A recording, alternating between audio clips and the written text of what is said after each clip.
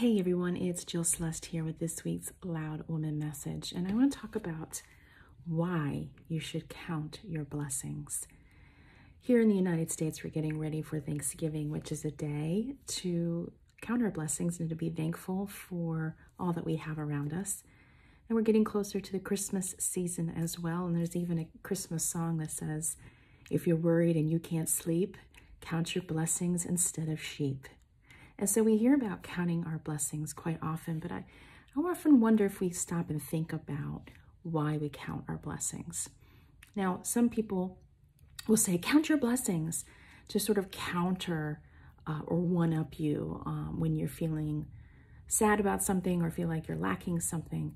And that's not really, to me, the best approach. We don't want to count our blessings from a place of scarcity.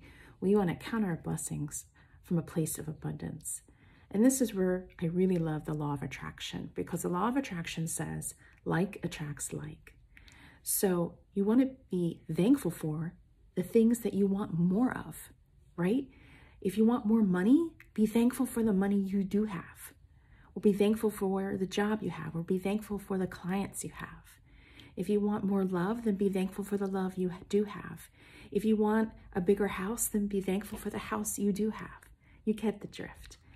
These are wholesome, abundant ways to count our blessings.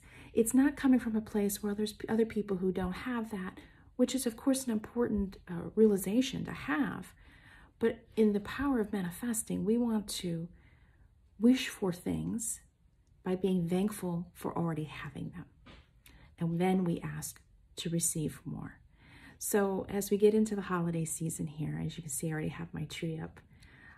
I want you to remember that as we think about being thankful, about showing gratitude, whether you are in the United States or not, whether you celebrate Hanukkah, Kwanzaa, Christmas, or no holidays.